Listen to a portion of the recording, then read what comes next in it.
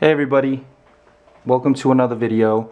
Yesterday we did Chun-Li, today we're doing Vega, and I have to say I'm so really pumped for the statue. It's so awesome, and we're going to start off like we did the other day with Chun-Li with the art box.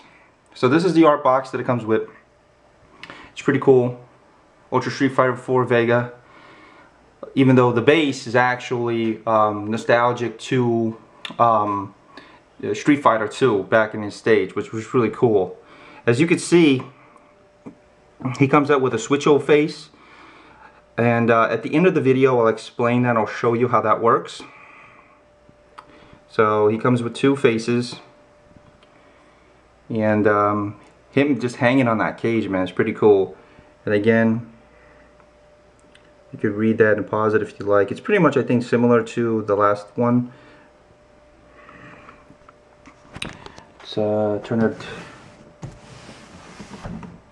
around. This is the Chun-Li. It says, you know, here comes a new challenger. Right now, I did go to their website, and they only have these two right now. So hopefully, they will have more characters, man. Bring them on. Bring on the other characters. And this is pretty much Vega's select screen from the Ultra Street Fighter 4 series, from the 4 series. So anyway, let's go back to the statue. We'll deal with the base first. As you notice, I've got, you know, his mask here, the change-o head here. Okay, it's really cool. We'll get back to that at the end of the video for you.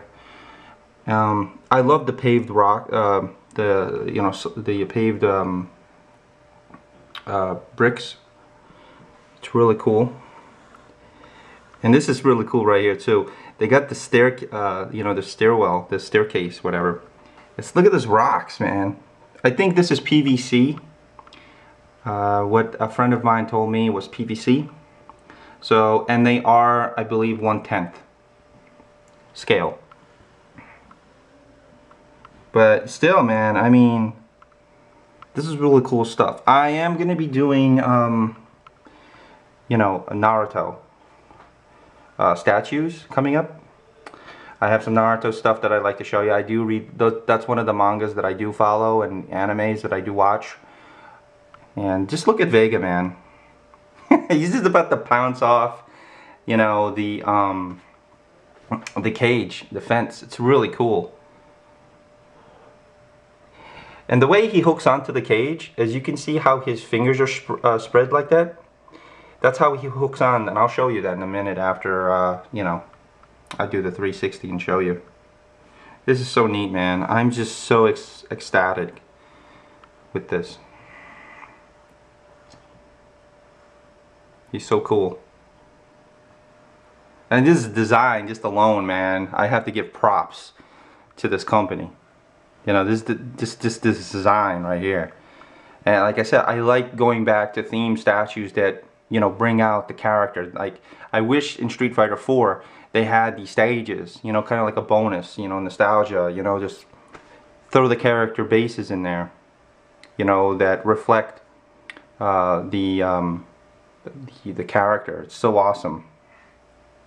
Now, in some cases, he's also known as Claw, and you know, because of his claw, and that's because Capcom actually changed or shuffled the names around, because back you know, in the early 90s, 80s, late 80s, early 90s, I believe it was Mike Tyson influenced Balrog, the boxer.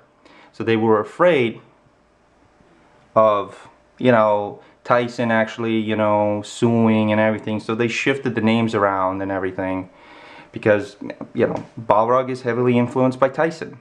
So they were worried, and they were just changing names around. So people refer to him as Claw. He's one of the original 4 bosses that you do fight in Street Fighter 2. He's the first one. Balrog is the second. Then you got Sagat, and you've got Bison. Bison's the last one.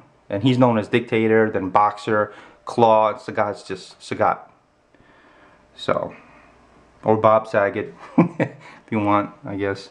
So yeah, overall very good. It was like about 115 euros. So it was like 100 and, I don't know, 130 bucks or something like that. 140 bucks or something like that. I forget. It was something like that for the statue, but it's well worth it. I'm very happy I got it. I'm very excited as a Street Fighter fan. I love the series, as I mentioned before. Big fan of the series. Love the characters, and I'm just excited to have this. And you can position him anywhere in the fence you want. You can move him along, and you know. So I think I could possibly show you right now. So what you do is, if you could see, well, let me turn him.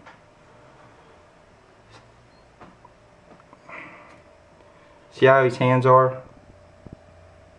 So you can put him anywhere in between the cage, like here, if you want. See now he's lower. You can position him anywhere you want on the cage, which is pretty freaking cool.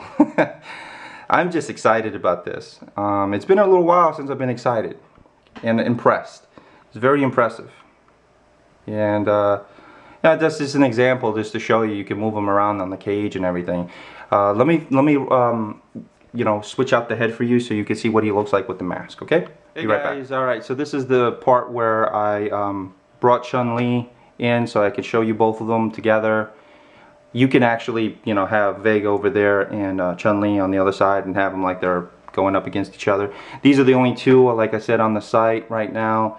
I definitely recommend you guys getting them if you want them. If you're a real Street Fighter fan, I recommend them to you. They're really awesome. What else? Oh yeah, the mask. Here's the mask. I switch out the mask for you so you guys can look. I really like it. It looks so badass.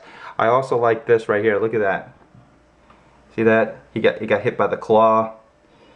So he's been doing some cage fighting, man. This is just the design. I can't help myself but just fanboy over it. It's just awesome, man. It's just like, it harkens back to, you know, Street Fighter 2. Even though it's like Ultra Street Fighter, you know, on the box and everything, but they went to Street Fighter 2. It's just so cool. Again, I wish those stages were in the game. So maybe they'll do it with Street Fighter 5. We'll see. Like the paint ups on the gauntlet, on the claw, just awesome. You can tell on this over here. They did an amazing job on this, guys. Sash, the tattoo of the snake. He's got the snake head on his mask over there. Hopefully that focused for you so you could see. Just awesome. And the way it works, okay, you see his head right here, and what you do, you pop the head off the statue, which is here, okay. Then once you get the other head, you take the head and you take off the hair. Then you just put the hair right here, and take this and then pop it into the socket, you know, onto the body, and boom, you got a change-o head. So I think it's really cool. I think it's really cool. I like the hair, and it's awesome. So that's it. There they are. I'm very happy to have these two. Again, I hope they keep making them. I'm stoked. So this Street Fighter fan, the characters that they made so far, I'm excited. I'm really excited, man. So yeah, that's about it, guys. Thanks for giving the video a look.